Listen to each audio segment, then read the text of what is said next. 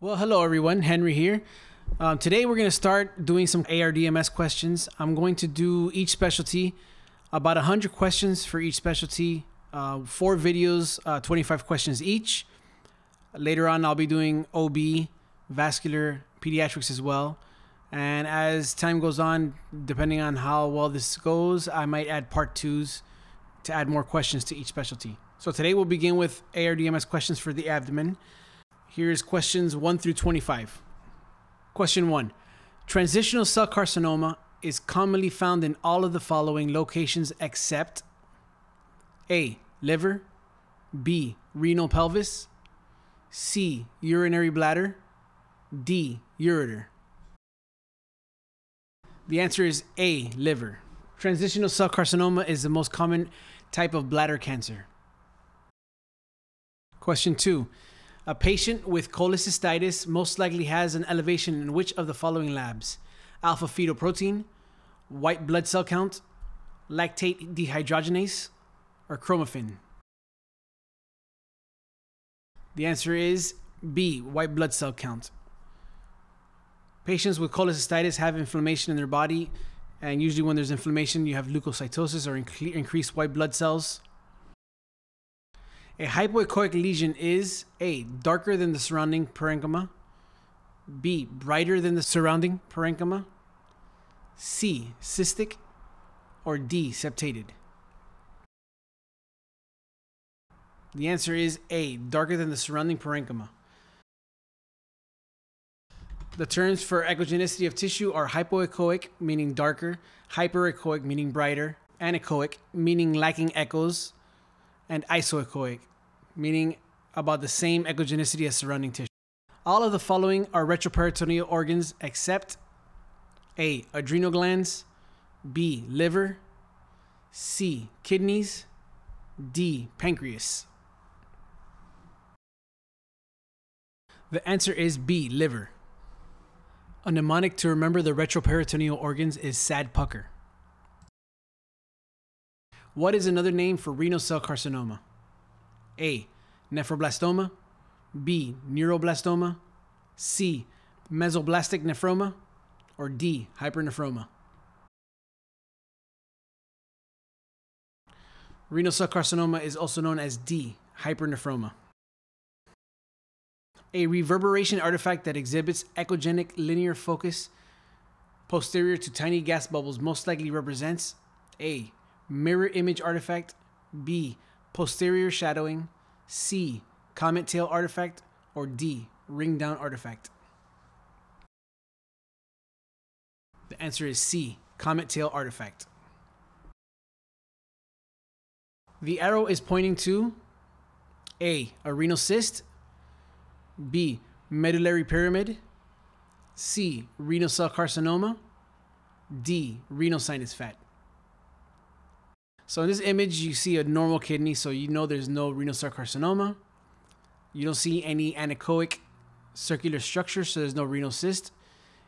The arrow is pointing to a hypoechoic area, and the medullary pyramids are usually hypoechoic to the renal cortex and the renal sinus. The renal sinus is usually echogenic. So the answer is B, medullary pyramid. A hepatoma is A. a benign tumor of the pancreas, B. malignant tumor of the kidney, C. benign tumor of the bile ducts, or D. malignant tumor of the liver.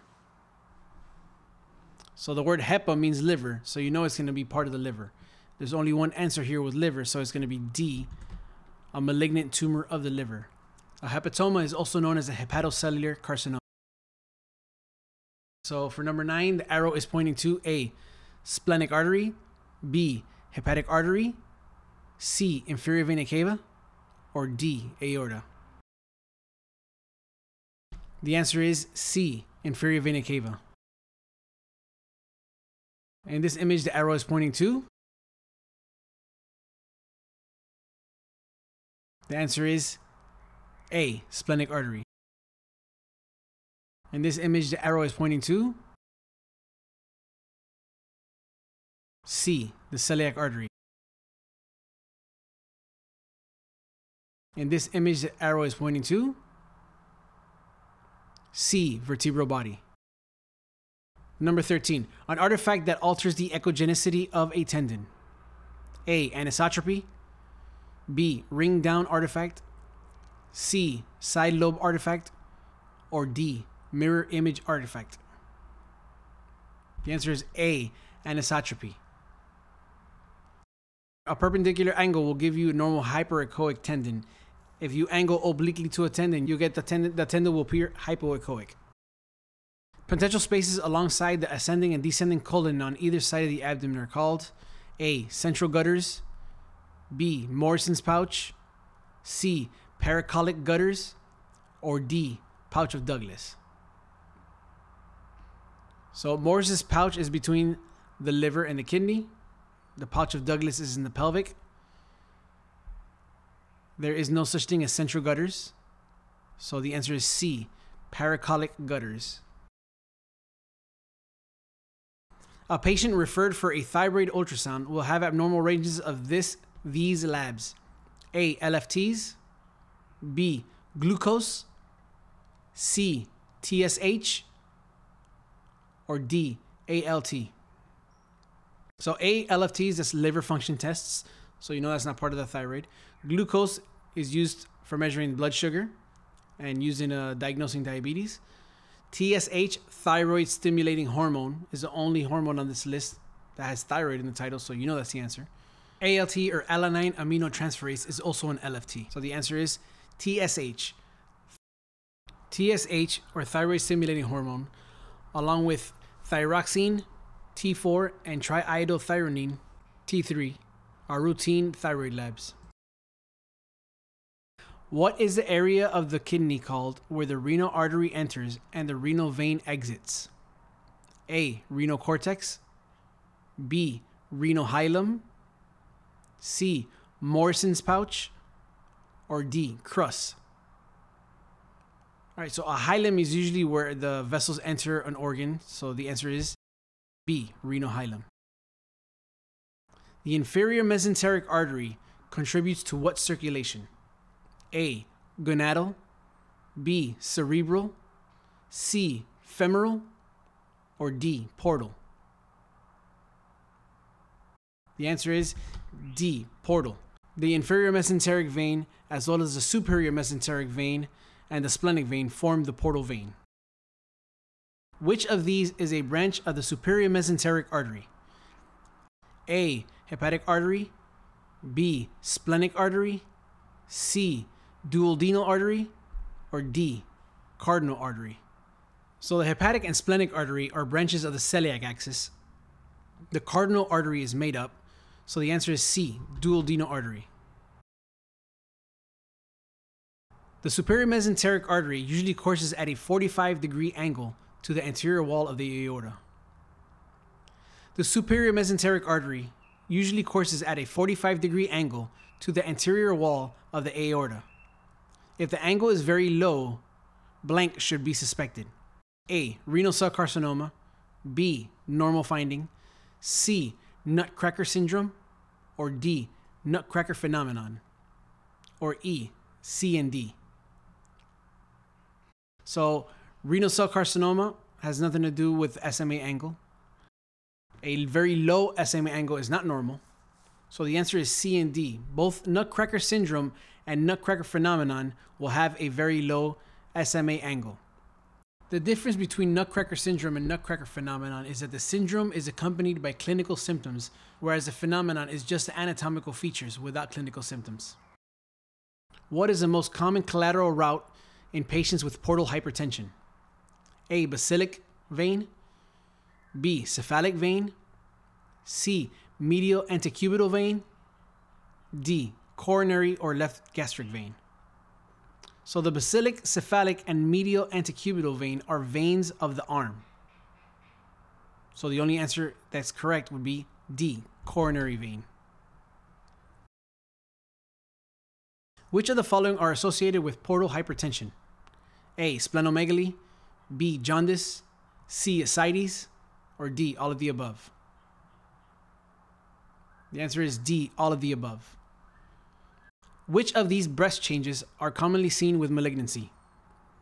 A. Skin dimpling or ulceration. B. Nipple retraction.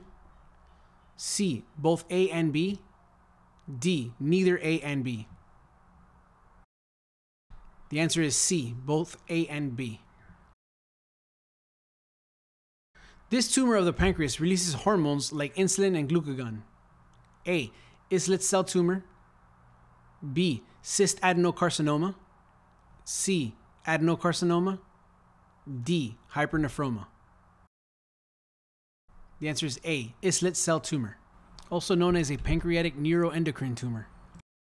What is the external layer of a blood vessel called? A. Tunica adventitia. B. Tunica externa. C. Tunica media. D. A and B. Or E. None of the above. So you know it's not C. Tunica media because that would be a middle layer. Tunica externa sounds like the right answer because externa, external, outer layer. But another name for externa is adventitia.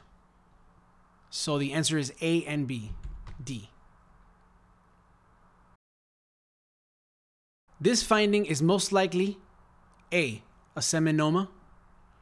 B. Epididymal cancer. C. Epidermoid cyst. Or D. Yolk sac tumor. The answer is C. Epidermoid cyst.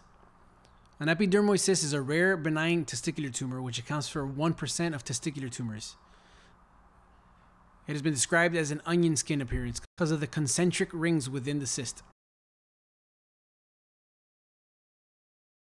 So that concludes the first 25 questions.